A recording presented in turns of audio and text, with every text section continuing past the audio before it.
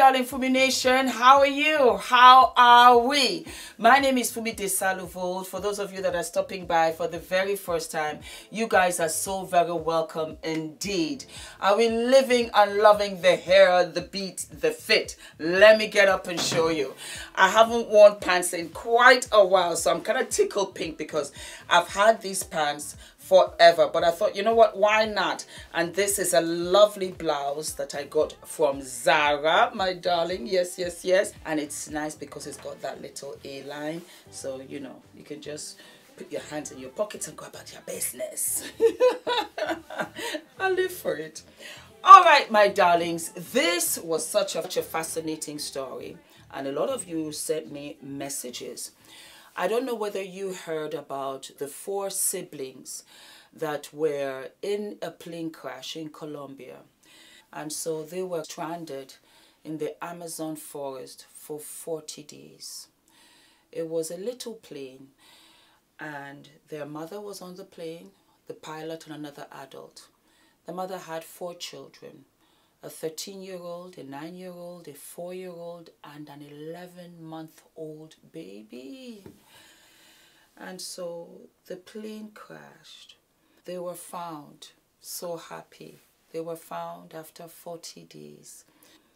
And so it was just so fascinating how these children were able to survive for 40 days. I've been fascinated with the story from the very, very beginning. Manuel Ranco, father of the 2 youngest children, told reporters outside the hospital on Sunday that the eldest of the 4 surviving children, the 13-year-old Leslie, told him that their mother was alive for 4 days after the plane crashed on the 1st of May in the Colombian jungle. He said before she died, it's most likely told them that they should leave the wreckage so that they could improve their chances of survival, which is humongous to me, because you can imagine the trauma, especially the 13-year-old and the 9-year-old might have gone through. The 4-year-old and of course the 11-month-old would not really understand what was happening, but the 13-year-old saw her mother pass away in front of her eyes. Here we have a picture of the small aircraft that just fell off the radar after a very short time. Authorities and family members have said the family survived, the 4 children that is, eating cassava flour and seeds, and that some familiarity with the rainforest fruits were also key to the survival. Kids are members of the Hitoto indigenous group. After being rescued on Friday, the children were transported in a helicopter to Bogota and then to a military hospital where the president, government, military officials, as well as family members met with the children on Saturday. An Air Force video released Friday showed a helicopter using lines to pull the youngsters up because it couldn't land in the dense rainforest where they were found. The military on Friday tweeted pictures showing the group of soldiers and volunteers posing with the children who were wrapped in thermal blankets. One of the soldiers held a bottle to the smallest child on the lips. Oh wow. I can only imagine. 2 weeks after the crash, on the 16th of May, a search team found the plane in the thick patch of the rainforest and recovered the bodies of the 3 adults on board, but the small children were nowhere to be found. Soldiers on helicopters dropped boxes of food into the jungle, hoping that it would help sustain the children. Planes flying over the area fired flares to help search crews on the ground at night, and rescuers used speakers that blasted a message recorded by the siblings' grandmother telling them to stay in one place. Colombia's army sent 150 soldiers with dogs in the area.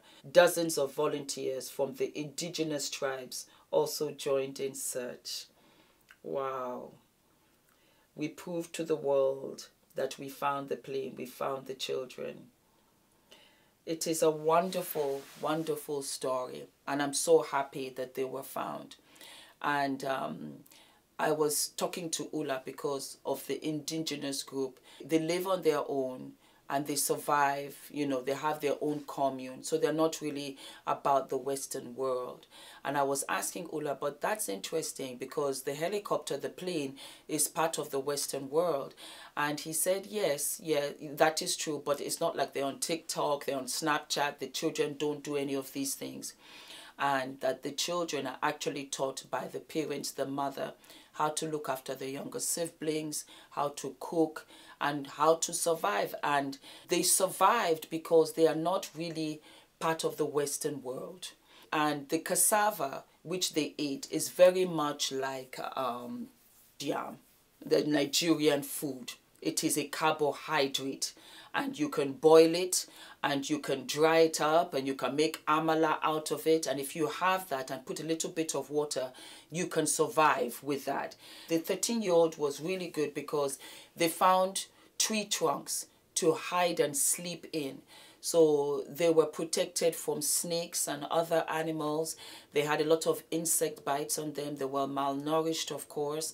But kudos to that beautiful young child, that 13-year-old that was able, that is a mother to her 3 siblings, especially to the 11th-month-old, that 11th-month-old survived. The crash had to have happened when the child maybe was 11 months and now is 1 year. It will change them forever, I think. And I think that they will forever have a bond. And I wanted to bring this topic up because different cultures, different ways of raising their children, our children, has to be respected. Because in this case, how this mother raised her daughter was paramount in how she was able to survive, to sustain, and take care of her children. There are many times when I see pictures of my home, my tribe. I'm from the Yoruba tribe. And we see our mothers carrying their children on their back. I did it with Adrian. My mother did it with me and her 3 children because they've got to move around, work, and do what they gotta do. And in my head, I can just imagine how this little girl carried and tied her little brother on her back, looking for the safe fruit, and have one brother on each side. And they went through this dense forest after losing their mother, after surviving a crash. So, you know, you really have to admire the survival skills that I know children in New York would not have had because they just would not be trained that way. And I even do it with Adrian. I let Adrian walk ahead. And I tell Adrian, Adrian, what is your name? Adrian, how old are you? Adrian, where do you live? Adrian, is this your house? I show him how to lock, how to open the doors in case, God forbid, there's a fire.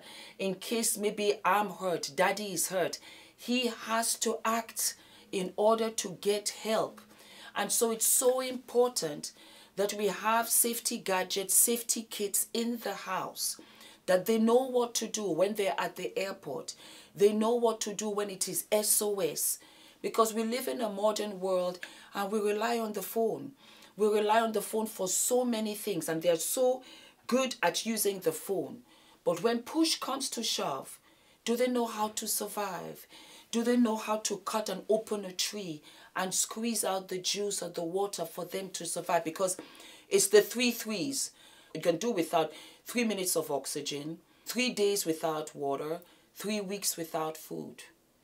And you have a baby, diaper change, breastfeeding, all of this. And she knew how to survive and take care of 3 other little ones at the age of 13. Because I hear some mothers are overwhelmed because they've got 2 children to take care of. This is a 13-year-old girl who was put in a position where she had to take care of these children under horrific circumstances, without anything, and learn how to survive day and night and also take care of these children as well. She deserves, and I'm sure they will once they, become healthy, She deserves a badge of honor. She did the job. They survived one of the most horrific circumstances that I think anybody can say or talk about. I am so happy for the father, and may their mother rest in eternal peace. That she lived for 4 days. I can only imagine what that must have been. But she was smart enough to take the cassava and take a container for water. And they set out to find help to survive for over a month. 40 days in the forest. No change of clothes. Oh. It brings me to tears. And it shows that we have to respect different countries, different cultures, and different ways that we raise our children.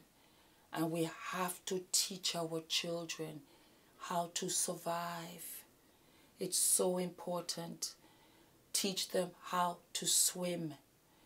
It's so important.